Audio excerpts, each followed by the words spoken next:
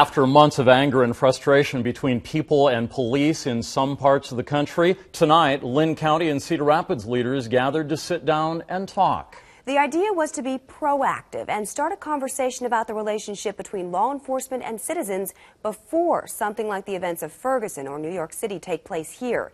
CBS 2 News reporter Mugo Odigwe was there tonight and has more for us. Mugo. Yes, the six-person panel had a lot to discuss. They talked about issues like the use of force in the police department, as well as diversity in law enforcement. Dialogue, they say, will help build a more peaceful community.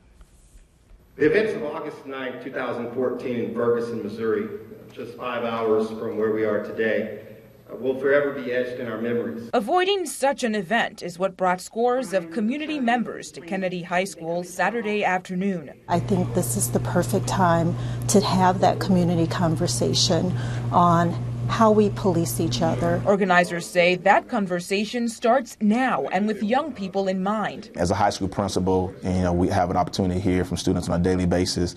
And, sometimes there's a negative perception about law enforcement. That's why Dr. Grant, along with others like the Cedar Rapids police chief and the Linn County sheriff, formed a panel that say there is work to be done. For a long time, there's been this mistrust between the African American community and law enforcement. So at the center of Saturday's forum was the idea of being open and honest about the needed changes. For example, Sheriff Gardner says there are currently no African Americans employed as full-time deputy sheriffs in Linn County. He says they tried to be diverse in their recruiting, but obviously they need some help, and he's asking the community to get on board. What can the public do to help us get recruits that have more diversity than the current staffing at the sheriff's office? Still, some residents say the forum needs to be more inclusive. It was a little bit too scripted. There was no audience participation, and I have a problem with that. For others, though, this is a start. I will say this shouldn't be a one-and-done conversation. This needs to be ongoing in the community so that we can take proactive steps.